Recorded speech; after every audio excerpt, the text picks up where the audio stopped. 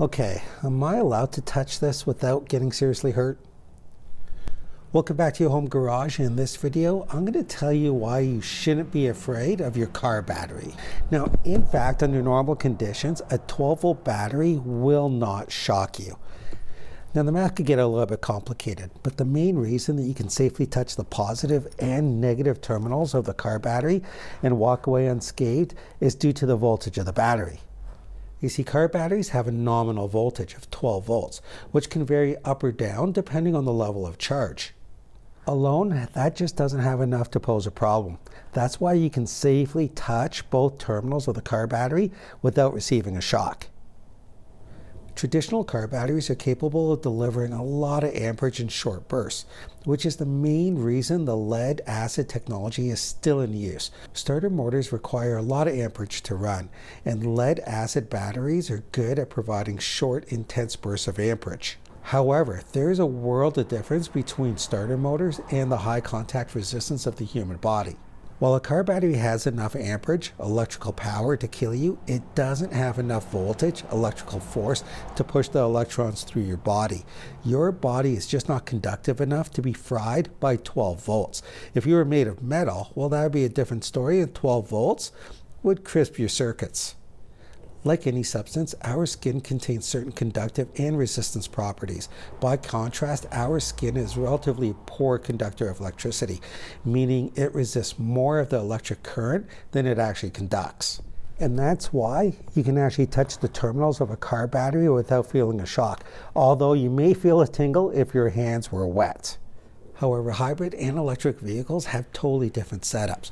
Those car batteries often use lithium-ion or nickel metal hydride technology instead of lead acid, and they're often rated at 200 or more volts. So I would totally let the professionals handle those ones. However, 12-volt batteries are not harmless though. There are many ways that you can injure yourself with a car battery. The main danger associated with car batteries is explosion, which may occur due to a phenomenon known as gassing, where the battery releases flammable hydrogen gas. If that hydrogen gas is ignited by a spark, the entire battery can explode. This is why it's so important to follow the correct procedure when hooking up jumper cables or a battery charger. If you touch both terminals with a metal wrench, for instance, you can create a spark and ignite the hydrogen gas in the battery. Keep in mind, although you can't be electrocuted by simply touching the terminals of a regular car battery due to the low voltage, you can receive a nasty shock from other components of a traditional automotive electrical system. For instance, in ignition systems that use a cap and rotor, an ignition coil is used to provide a tremendous amount of voltage that requires to push a spark across the gap of a spark plug. Typically by touching a spark plug wire or coil wire with frayed insulation while also touching the ground, you will definitely feel a bite. And what about unhooking the battery? Does it matter which one of the terminals you remove first? The reason you remove the negative first is because it's safer for you. The negative cable is attached to the chassis of the car. So when you put a wrench on the negative terminal to loosen it, and say if that wrench slips and it hits the chassis, nothing will happen.